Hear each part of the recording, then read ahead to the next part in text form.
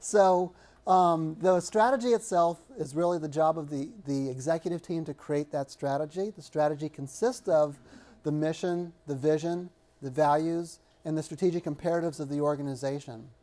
After that's all formulated, and that usually only happens about every 5 years or so that an organization takes a look at its strategy and so forth. With some of the organizations that are in faster paced industries, like technology, it changes so rapidly. Organizations often have to look at their strategy every 2 or 3 years. So after that strategy itself is formulated, then the next level is for an organization to create goals. And goals are specific targets that an organization needs to hit in order to accomplish its strategic imperatives and work towards its mission, vision, and work in alignment with its values.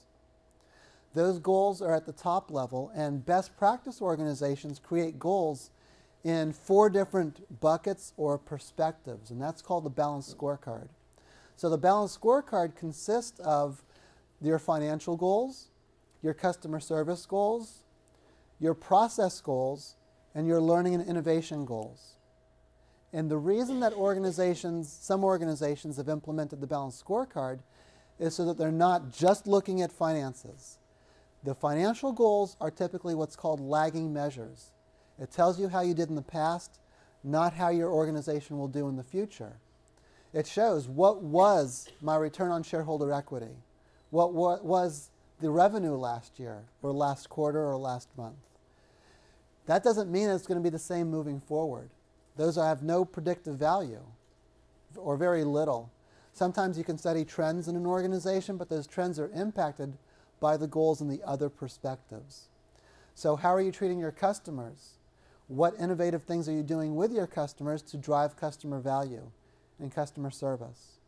Those things will, when you analyze them, will say that if you're doing these things to improve your customer's experience, then most likely that will lead to better financial results in the future.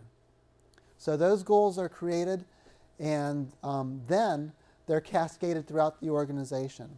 Now the way that works is that once the top level goals for the organization are created, then each functional unit or business unit will create their own balanced scorecard.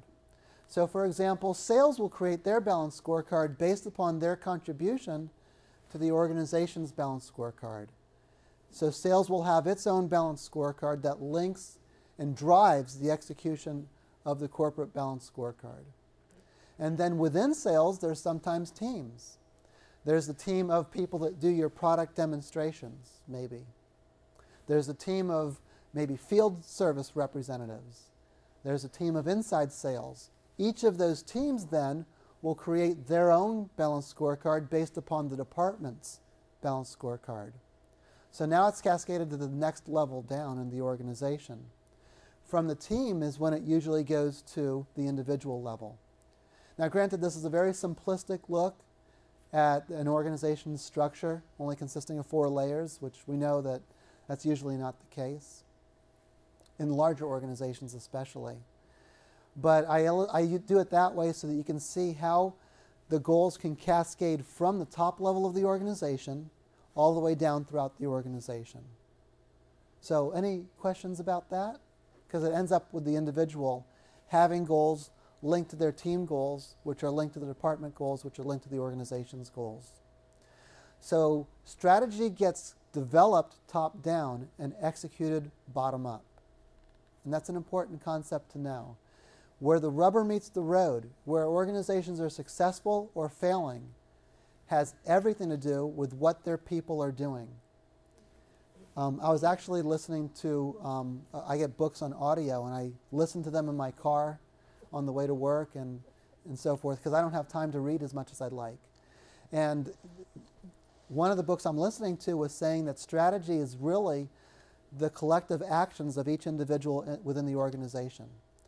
So if you all worked at the same company, what you're doing and what you're doing and what you're doing and so forth throughout every person in the organization really comprises what the organization is in real life doing, regardless of what's on paper. In a lot of organizations that I've worked with, they've had a mission statement and a vision statement. they've had a set of values, and they're all platitudes right up on the wall for everyone to read and no one to do anything about. I mean, have you worked in an organization like that? It can be frustrating because you see this great vision. This is where you would love the organization to go, and you see every decision that they make at the senior level all the way down to the frontline supervisor level counter against that or fly in the face of that, so to speak. So it can be frustrating. So if people are the ones that actually are responsible for the execution of strategy, regardless of what level you're at, then what they do, their performance enables the execution of strategy, and really people are the most competitive advantage that the most important competitive advantage an organization can have. Let's take Toyota, for example. Toyota actually opened up its facilities to outside companies, including competitors, to come in and tour the facilities and see how they do things, to see their processes, to see their methods, to see the tools and resources that they use. Why would they do that? Confidence, proud. One is that they're confident. Another is that they've been recognized time and time again for having best practices in terms of their processing, the process that they use for building cars and trucks and all types of vehicles. Why else would they do that? Couldn't a company go in and see what they're doing and replicate their process at their organization and beat them in the market? Why aren't they afraid of that? Because Toyota people are better. Well, because no other organization has the people that Toyota has, and the people collectively comprise the culture. And the culture is both deliberate and it's kind of like the whole concept that we have, innate versus learned. The culture is both. It's part of what people join, but it's also part of what they influence every day at work. No other organization has the culture that Toyota has. So they're not worried because no one else has the people or the culture that Toyota has. That's why the process isn't that big of a deal to them. I mean, it's a big deal because that's how they live their life. But other organizations go back, they try to implement it, and it doesn't work because of cultural issues. Oh, it wasn't done here, it wasn't invented here, it must not be worth anything. You know, that type of an attitude that some people have in an organization. So this slide right here, especially this bullet point here where performance enables the execution of strategy, that really excites me because that means that we are critically important to an organization. As talent management practitioners, we own people and the processes around people. So that is critically important to an organization.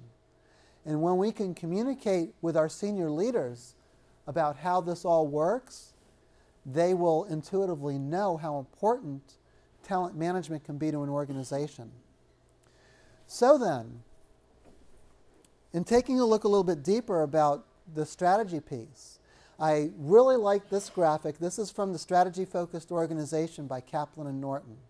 Kaplan and Norton really came up with the balanced scorecard, but this really lays it out for me because it shows that at the very, very top is the mission, which is why do you exist as a business? And then you come down and you not only exist for a reason, but you operate in a certain way. Those are your core values. So what do we value as an organization? It says, what do we believe in? And then, what's the vision? Where do we want to go in the future as we evolve as an organization? And then what's our strategy, our strategic imperatives, which is what's our game plan? That's really the game plan of the organization. And notice a game plan is not a project plan. It's an overall, what are our strategic imperatives that will help us accomplish our vision, mission, and values. From there, the balanced scorecard is created, which really is a corporate measurement system that lends focus to key areas, key targets that need to be met as an organization.